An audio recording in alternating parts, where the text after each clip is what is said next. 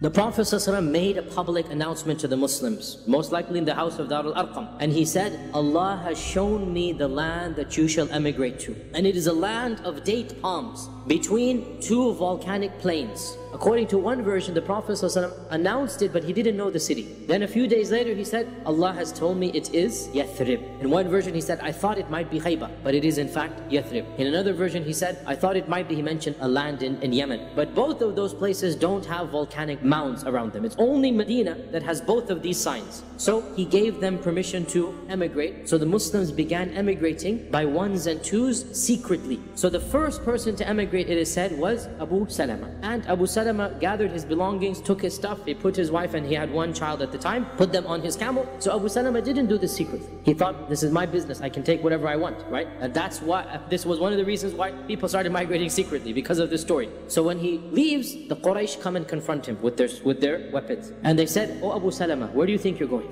He says, I'm going to Yathrib. What business is it of yours? I have a free man, I'm allowed to go. So they said, as for you, we have no right. As for your wife, she is ours. She's a Qurashi. And we will not let you take her or her son, because he is our son now. And so they forced him to leave his wife and child, and they expelled him without anything. When Abu Salama's tribe found out that he had been treated this way, their Jahiliyyah got the better of them as well. And they marched to the Quraysh and they said, as for the lady, she's yours, but this boy is ours. They picked up the boy to take him, and the Quraysh held on, and it became a tug of war with a 2-year-old until his hand was dislocated.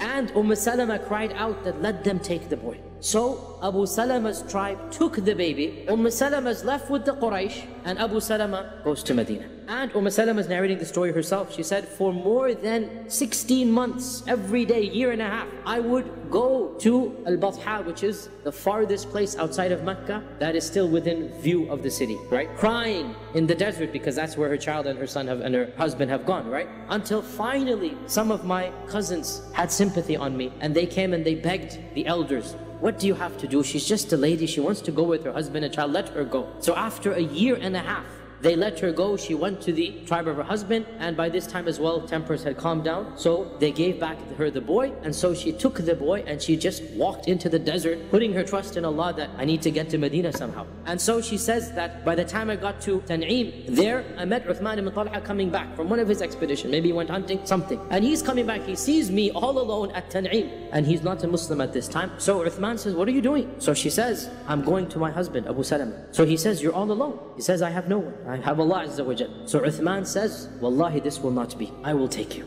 Salama says that I don't think there is any more noble gentleman amongst all of the Arabs than Uthman. He walked the entire way and he led the camel from Mecca to Medina, and he didn't say a word to me, but when it was time to stop, he would tell the camel to come down, and he would go forward and turn his back on me. When I would get down, he would put me under the tree, let me sleep, and he would sleep by the camel. And then in the morning I would get back on the camel, and we proceeded this way, all the way from Mecca to Medina, until finally when I could see the houses of Yathrib, basically, he said, your husband is over there, and he then let me go on the camel. This is at least a 2-week journey, one way. On the way back, he doesn't even have a camel. This is Uthman ibn Talha. Also, there's many other stories as well about this early immigration and the problems that people suffered. Suhaib al-Rumi. Suhaib decides to leave as well. It looks like he tried to leave surreptitiously, but eventually his news spread. A militia from the Quraysh marched outside of the city and surrounded him. Suhaib was armed.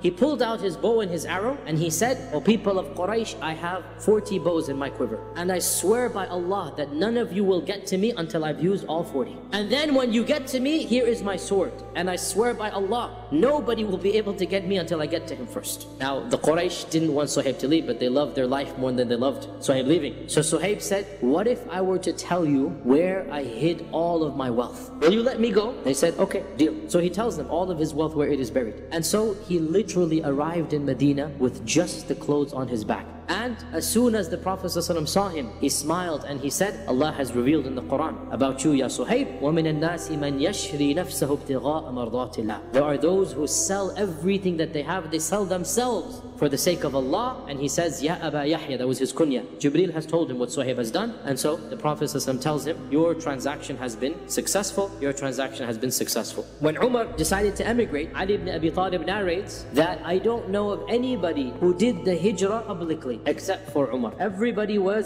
sneaking away. Everybody was doing it in the middle of the night. He armed himself and wore his shield and his arrows and everything, and he went to the Kaaba and did tawaf 7 times, and he's dressed as a traveler, he's prepared as a traveler, and then he makes a public announcement. O people of Mecca, whoever amongst you wishes that his mother lose him tonight, or that his children become orphans, or that his wife becomes a widow, then know that I'm performing the hijrah and you can meet me outside of Mecca in such and such a valley. And of course, nobody took up Umar on that challenge. He chose as his companions for the journey 2 other Sahaba, Ayyash ibn Abi Rabi'ah and Hisham ibn al-As, who's the brother of Amr ibn al-As. And the deal was, on such and such a day, we'll meet up at that valley outside of Mecca. And when dawn break, whoever's there will go. If you're not there, then we'll assume that you were stopped. At the appointed time, Hisham did not show up, which means that he was basically stopped and prevented. And so Ayyash and Umar were the ones who migrated to Medina. Abu Jahl and his brother were actually Ayyash's half-brother. So Ayyash and Abu Jahl and a third person all shared a mother, but different fathers. Abu Jahl and his brother traveled all the way to Medina. And they went to their half-brother Ayyash. And they said to Ayyash, "Oh Ayyash, don't you know what you've done? Do you know the state of our mother after you left? She cannot eat, she cannot drink. She has made a promise to Allah that she won't taste the shade. And she's in the sun since then. And she is in such a state that lice has made her hair completely full of lice. And she cannot enjoy any food. You know, she's on the verge of death, etc., etc. She's made a promise to Allah she's going to sit in the sun until she sees her son again." And they kept on going about stories and stories until Ayyash's heart melted. And so he decided to go back with them. Umar said, "Oh Ayyash, they're tricking you." And then he said, "If she's hungry, she can eat food. If she has lice, she can shave her hair off, right? You don't have to go back and do that for her." So Ayyash said, "No, I'll be a good son. Let me go back to my mother. And I also have some money I left it. Now that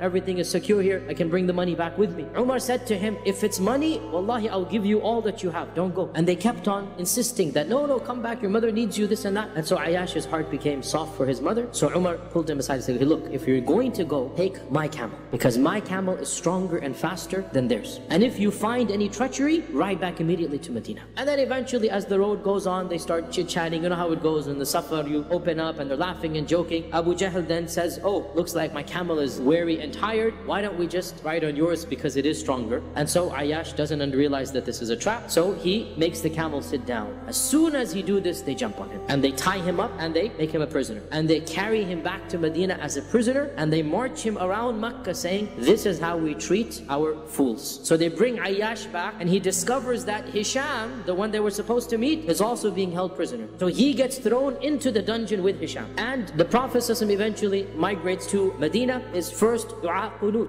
was about Hisham and Amr, Ayyash and all of these people. And he would say, "Oh Allah, save Ayyash. Oh Allah, save Salamah ibn Hisham. Oh Allah, save the Mustad'afin. Oh Allah, send your punishment upon the Quraysh." And he kept on asking the Muslims, who will volunteer to save Ayyash? Until finally, Al-Walid ibn al-Walid, Khalid ibn al-Walid's older brother, he said, "I will do it, Ya Rasulullah." And so he traveled to Mecca, entered it in the middle of the night, and Allah Azza wa Jal blessed him to basically find out where this dungeon was, because it's not public knowledge. And in the middle of the night, he broke into the dungeon and he cut the bonds of Ayyash and Hisham and saved and rescued them and brought them back to Medina. And the point that we need to underscore, the Prophet ﷺ was really one of the last, if not the last, adult Muslim to emigrate to Medina. The only people left after the Prophet ﷺ were some of the women and children, such as the family of Abu Bakr, such as Ali. Otherwise, basically all of the adults had migrated before.